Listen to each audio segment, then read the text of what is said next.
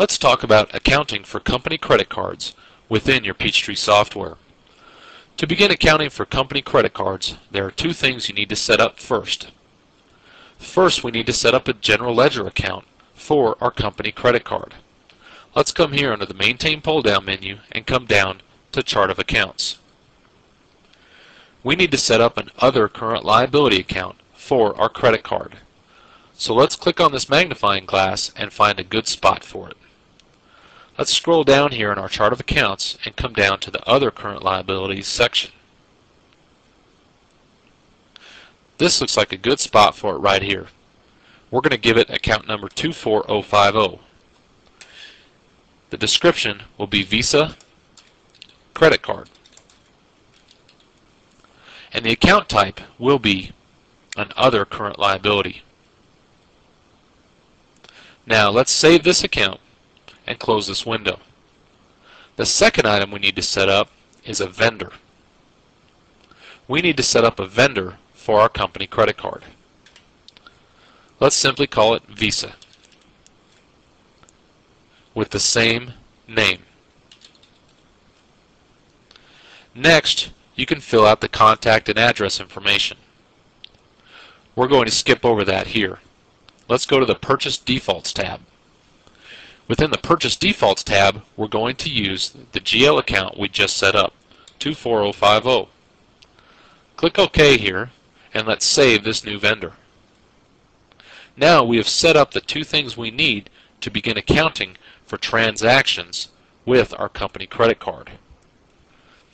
Now let's look at how we record purchases made with our company credit card. Let's come here to the Tasks pull-down menu and come down to Payments. When we purchase things with our company credit card, this is where we want to come. Let's pull in the new vendor we set up.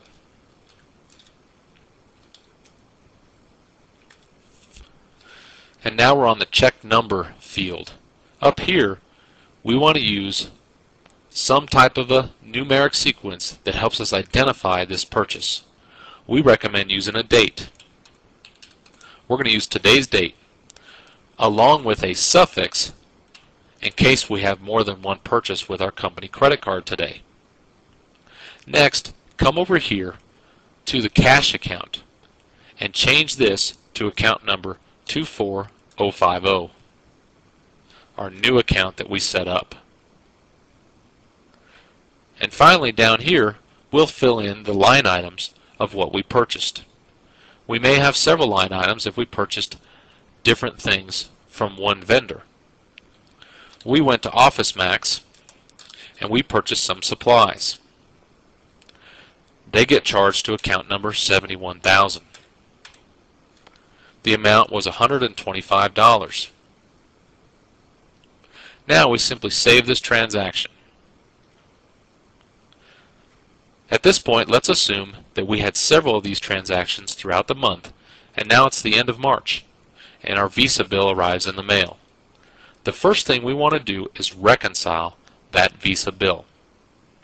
So come here to the Tasks pull-down menu and come down to Account Reconciliation.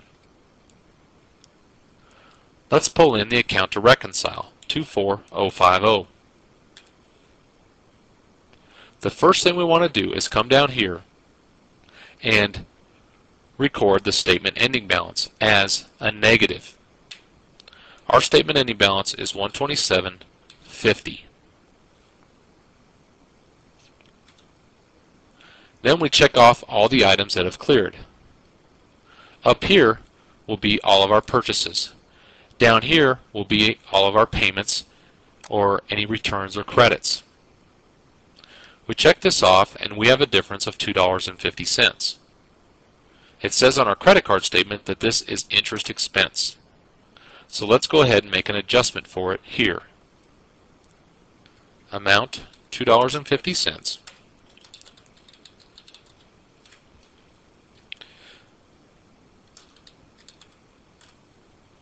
And let's charge this to interest expense.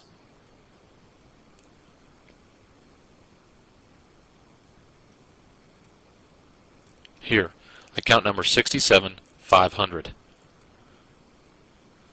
and it's at the end of the month that we're reconciling it. Click OK, and then let's check this off as cleared. Now our balance is 0. We're ready to pay the bill. Let's click OK, and let's go cut a check to Visa to pay this statement bill. Let's come here to Payments, and let's pull in Visa, and we'll put in our next check number and today's date. Now, notice that this is the account that came up here. You want to be very careful about this. Whenever you change this account to something other than your main cash account, Peachtree defaults to the last account used in this field when we re-enter this screen.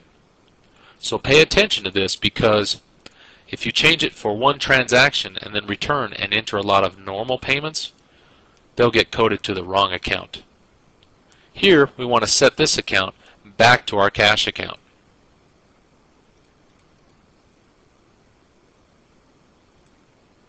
Regular checking. Now we simply come down here and write a check for the $127.50